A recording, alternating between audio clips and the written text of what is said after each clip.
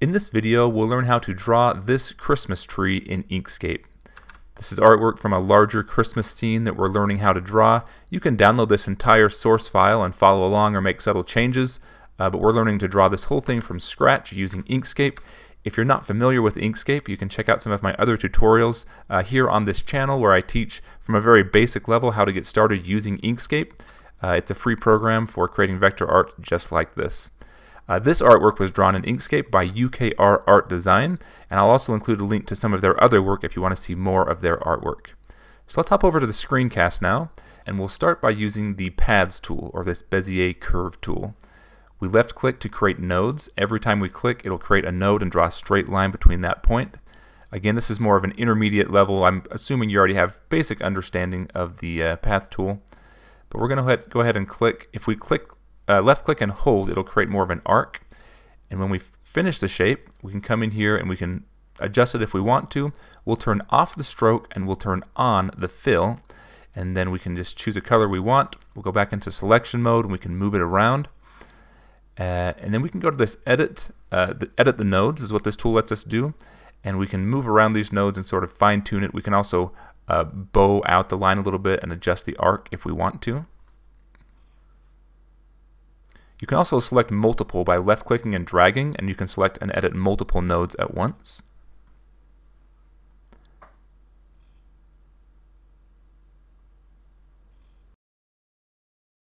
Once we have the shape of the Christmas tree looking the way we want it to, we can go into the Paths tool again, and we'll draw some outlines or some highlights that we want. So this will be a shading for the left side of the tree. And again, it's the same process where we just left click and create these nodes. But in this case, we're going to duplicate the main part of the tree. And then selecting both the tree and the new path, we go to Path Intersection.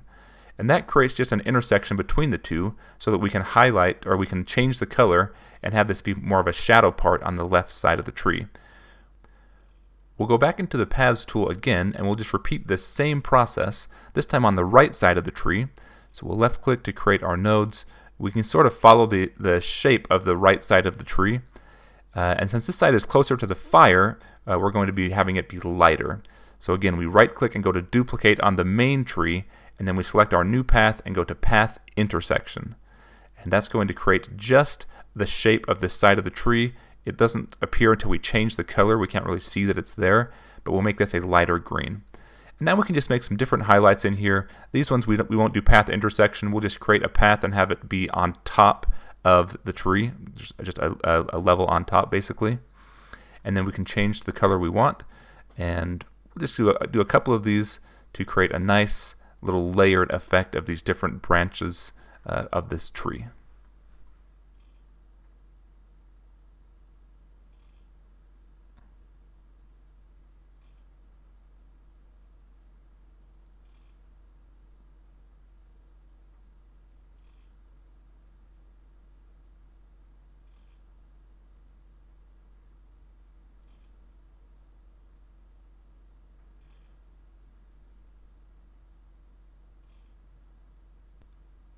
If you feel like you mess up on any of these, you can always add another node just by double clicking when you're in the Path tool.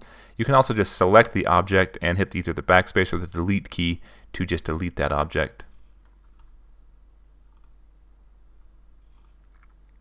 Now we'll start creating the ornaments for the tree. So we'll go into the circle tool and we'll just left click and hold and create a nice circle here. And then we can adjust the opacity. If it's down for you, make sure it's up to 100%. We'll change the color. And it doesn't matter the size now because we can rescale later, but we'll draw another circle sort of inside of this to create a reflection or sort of a glossy look. It can be white for now. We'll have it be towards the right side, also towards the fireplace. And then we can right click and go duplicate on the original circle, and then we can sort of create an outline. We'll go to Path Difference, and that's going to create this sliver shape that we can have an outline shadow on the left side. We'll go into the gradient tool and we can create a gradient for that shadow. It's a little dark now, so we'll turn down the opacity. We'll adjust this highlight a little bit more, change the color, and then we can select the whole thing and go to right click and go to duplicate. And then we have three different ones. We can quickly change the color since we just use opacity on these. We can change the color and add a gradient maybe into this highlight towards the right side. select the whole thing. We can group by going Control G on our keyboard, or you can go to Object Group. We'll duplicate a bunch of these and move them around, then we can just start decorating the tree. They're a little large, so we might select them all. We can do Shift and left click to select all the ones we want, and then we can move them around to the part of the tree that we want to just by left clicking and holding and dragging them to the position we want. If we want another one, we just right click and go duplicate on the one that we want, and we can get another ornament.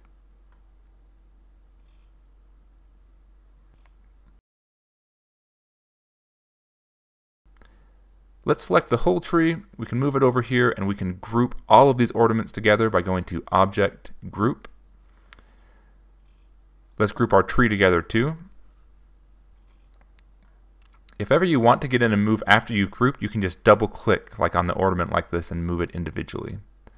Let's go back into the Paths tool again, and we'll create sort of this wrap. I forget what this is called on a Christmas tree. I'm sure you can tell me in the comments. We'll create this wrap around the Christmas tree like a ribbon kind of wrapping around. And so we just create the look that we want with 3 separate paths, and then we can select all of them by Shift and left click. We turn off the stroke and turn on the fill, and then change the color to the color we want. Go to Object Group. Now they'll all move together, and we can change the level that they're on with these buttons here.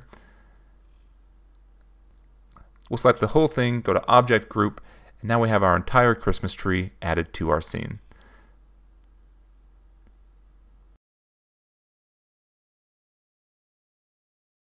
As a final touch, using the Path tool, we can create a shadow for the bottom of the tree.